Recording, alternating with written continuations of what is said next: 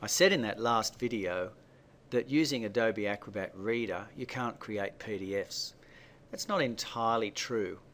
You can create a PDF. I have a Word document here. It's a Word document that has a table of contents. So if I click on those links there, it will take me somewhere within that document. Under the File menu in Word, I can either export this and create an Adobe PDF that way, or I could go to the Print menu, and under Print, the printer I want to choose is not one of the normal printers, but Adobe PDF. I'm going to click that Print button,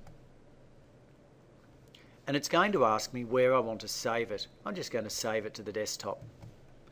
So right now it's running through looking at the document and converting it to a PDF. So just to remind you, this is the Word document. It has a table of contents, and that table of contents is linked. Here I am with my Adobe PDF version of that Word document.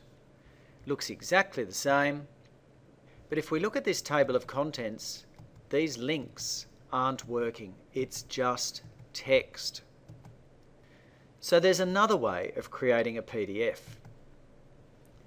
Instead of choosing File and Print or Export, because I've installed Adobe Acrobat Pro DC or Pro 2016, that's inserted an Acrobat menu into Microsoft Word.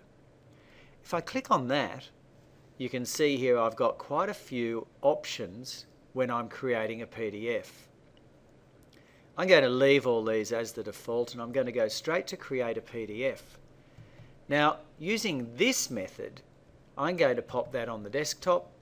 I'll save it, and now it's converting this to a PDF, and it's looking through all of the information, and it's going to create a PDF that is just a little bit different to the last one. Here it is.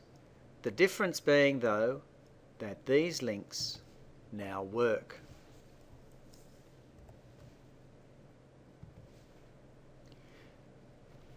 So if you're going to create a PDF from a Word document, do go through Acrobat.